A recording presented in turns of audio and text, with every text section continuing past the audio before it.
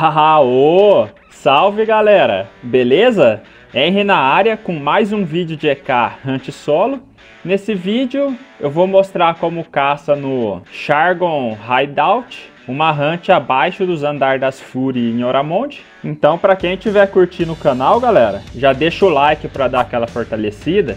Quem ainda não for inscrito, se inscreva. E quem puder, clica no botão Seja Membro para apoiar o canal a se manter. E quem precisar de Tibia Coins, link na descrição. É uma forma de ajudar o canal também. E quem já faz isso, eu deixo aqui meu muito obrigado para vocês, galera, porque isso daqui me ajuda demais. Muito obrigado mesmo.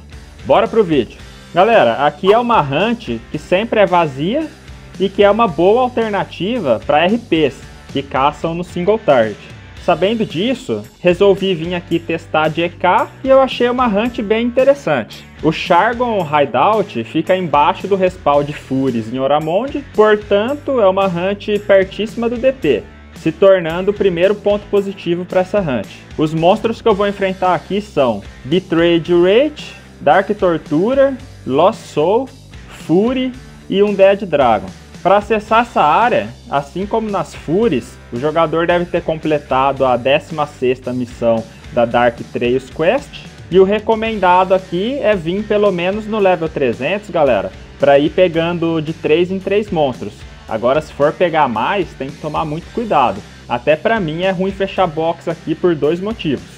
O primeiro é porque um Dead Dragon dá muito combo e sempre vai ter dois com você, fora os outros monstros. E segundo, porque se fechar box, o respawn não aguenta. Portanto, compensa sempre pegar de uns 5 e 5 e caçar mais de boa. O legal daqui para RP, galera, é que o RP é efetivo no dano sagrado em todos os monstros daqui. Já para o ZK, temos que utilizar armas de físico. Então, no meu caso, eu vim com a Chopper of Destruction e usei 2 imbuimentos Power Food Life e Void, mais um Power Food crítico. Já os itens de proteção que devem ser usados aqui são de proteção de morte. Portanto, utilizei o Moon Mirror, o Coxa Ancient Amulet e o Butterfly Ring, que ajudaram demais na hunt aí. Caso queiram testar mais coisas, se estiverem apanhando muito, pode tentar colocar um Imbuement de morte na Armor também. Já em relação aos Charms, galera, quem tiver os bestiários daqui, pode colocar, por exemplo, uma Dodge num Dead Dragon, que é os que mais tem aqui, uma Parry nos DT porque reflete bem, uma Wand nos Lost Souls ou uma Zap nas Fury. Vai ajudar demais no dano aí. E para quem tiver a nova runa de Holy, dá para ativar ela no Betrayed Rage, no Lost Soul ou num Dead Dragon, porque bate 125% neles. Vai ajudar muito também. E caso tenha alguma prey disponível, é interessante colocar uma prey de defesa nos Undead Dragon, reduzindo o dano deles. Aí dá para caçar bem mais tranquilo. Em relação à volta daqui, galera, como vocês podem ver, pelo fato do respawn ser pequeno, se você optar por fechar box, o respawn não vai aguentar. Aí provavelmente vocês vão precisar pegar um pouco de Fury lá no primeiro andar, se não tiver ninguém caçando lá. Sobre esse respawn das Furies, eu vou deixar o vídeo da hunt lá na descrição desse vídeo, que é uma hunt bem bacana de se fazer. Já a XP daqui, galera, não é tão boa. Aqui é um local mais para loot, como vocês podem ver. Cheguei a fazer 1.6 kk hora de XP no 100%. Isso equivale a 2.4 kk hora no bônus, o que é pouco. E se eu for lá hoje, no level 700, eu acredito que faça uns 2.8 kk hora no 150%. E se for fechar box e pegar um pouco das Furies lá em cima, é bem provável que passe dos 3 kk hora. Aí já fica na média da maioria dos locais aí. Porém, ainda assim é pouco. Já o loot, galera, ao contrário da XP, valeu a pena.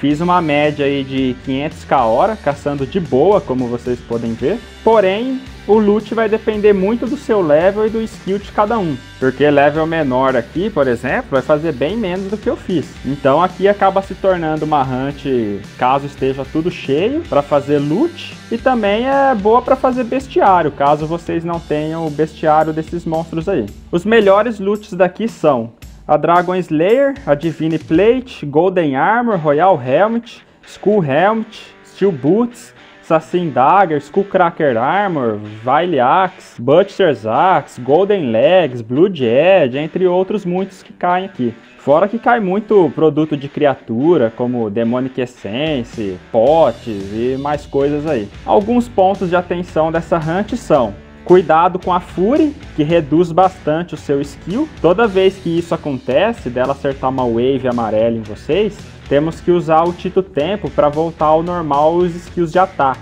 Senão você não consegue hitar quase nada nos monstros. Ela reduz demais aí o seu ataque. Aí não hitando muito, você não vai conseguir se realar bem com vampirismo. E aí uma coisa vai puxando a outra. Então por isso é importante sempre ficar atento nisso quando tiver com Fury perto. Já os DTs e os Undead Dragons tem que tomar cuidado com seus combos. Principalmente as waves do Undead Dragon. Às vezes ele comba do nada 3 ataques juntos, hitando mais de 1k e meio de dano em você. Portanto, tente sempre ficar com ele em diagonal. E por último, sempre renova o Esheta Reis, porque aqui os Lost Souls, Undead Dragons, Dark Torturers e os Betrayed Wraith, eles correm na rede. E se deixar isso acontecer, vai atrasar sua hunt. E como vocês podem ver, galera, faz um bom tempo que eu fiz essa hunt, eu tava level 626, então eu posso dizer tranquilamente que essa hunt dificilmente tem gente. Porque como eu tô sempre em ORAMOND, eu sempre checo alguns locais daqui mesmo sem caçar. Então eu sei dizer aonde sempre tá lotado e onde sempre tá vazio. E é aquele negócio, né, galera? Aqui é um local que, se você quiser, por ser perto do DP, pode até pegar GP para aumentar seu profit. Qualquer coisa, em 2 minutos vocês vão no DP e volta. Isso até para refilar. E como eu sempre digo, a intenção desse canal é trazer todos os locais possíveis de hunt que traga pelo menos ou o conhecimento do lugar ou que traga o interesse de alguma vocação poder caçar aqui. Porque tem muitas hunts esquecidas aí que muita gente não sabe delas. Portanto, essa hunt eu comparo como aquela do Draken Abomination e um Dead Dragon lá em Farmine. Em breve eu trago aquela hunt para o canal também. Aí vamos poder comparar com esse local para saber se é melhor ou pior. Eu particularmente gosto dos monstros da POI, galera, por ser jogador antigo. E eu acabo gostando desse local por conta disso. Eu não ligo muito mais para XP, eu gosto de jogar o jogo e conversar com meus amigos. Então eu acredito que tem muita gente que pensa igual eu, que vai acabar gostando desse local também. E é isso aí, galera. Deixa o seu comentário sobre esse vídeo, deixa o like se gostou, compartilha o vídeo para seus amigos. Quem precisar de Tibia Coins, link na descrição. E quem puder me ajudar de qualquer outra forma, eu vou ficar muito agradecido. Então um forte abraço aí pra vocês, galera. Tamo junto e é nóis. Valeu, fui!